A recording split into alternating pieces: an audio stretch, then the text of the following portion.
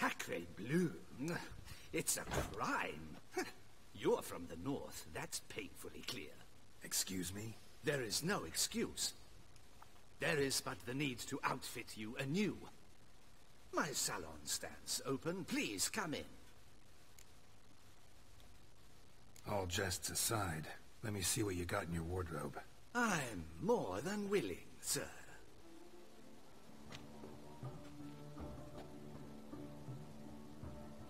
Late. Now, why is that not surprising? Nah, she's been here the whole time. Huh? Maybe not.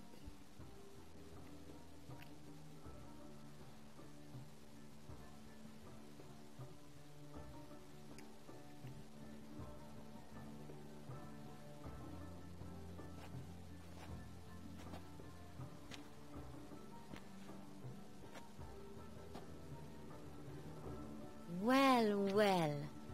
I did not expect you to have such a sense of style. Imagine if I came in with my, My, battle gear. Geralt. Not bad at all. And you've even a mask. Just not the kind required. Oh. They're a little different, the ones Mandragora members wear. I've brought you one. Put it on. Oh, alright. Well, that's better. Any idea why they wear masks? Likely because they imagine it oh so very romantic and mysterious. The truth is far simpler. This way, no one can tell which drunken aristocrats are pinching the performers. Let's go. Soiree's started. Mm-hmm. Wise of you to hide your weapons. They'd not have let us in otherwise, that's certain.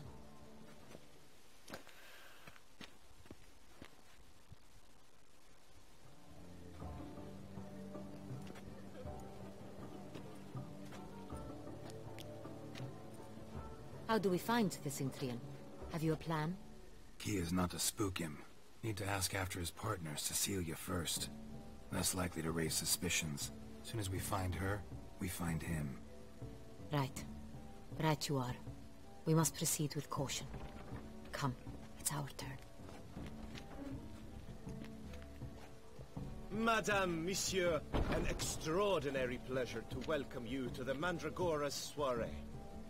Tonight, I particularly recommend you direct your attention to the performances prepared by artists of our community.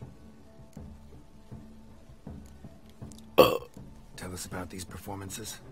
This evening, the Mandragora has the honor to present 3 superb displays of artistry. The first was a concert by Cecilia Bellont, a singer whose voice, were it stone, would surely be a diamond. Sadly, Mademoiselle Cecilia has sung. Shame. You would have loved to hear her. Luckily, you are in time to see the great Calesti, a master of visual illusions, come to us from far off Aphir. Visual illusions. Interesting. And the third artist? The third and fourth, for they are a duo, are the Tuven brothers, presenting their newest pantomime. We were really hoping to meet Cecilia Bellont. You are admirers, I surmise. I'm certain you will have ample opportunity to converse with her. It cannot be easy to identify anyone in this crowd. Perhaps you could help us find her. I don't know where she is now, but I can give you a clue. Let's hear it. Seek the Kaviri orchid. Meaning? Cecilia wears one in her hair. You shall recognize her easily by the orchid. Well, well. Dandelion's always complaining about artists being poor as temple mice. The residence belongs to none of them. They are guests here. Oriana, she owns this. Woman in the black dress. There, on the balcony. Got her. Doesn't wear a mask? It would be pointless. All would know her anyway. Kaviri Orchid. Let's look for it. If we find Cecilia, we'll find the Cintrian.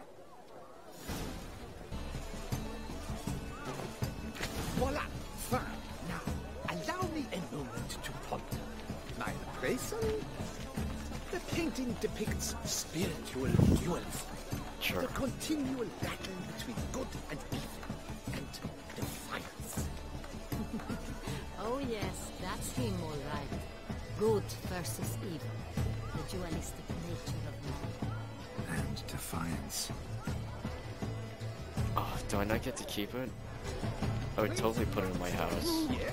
How precise!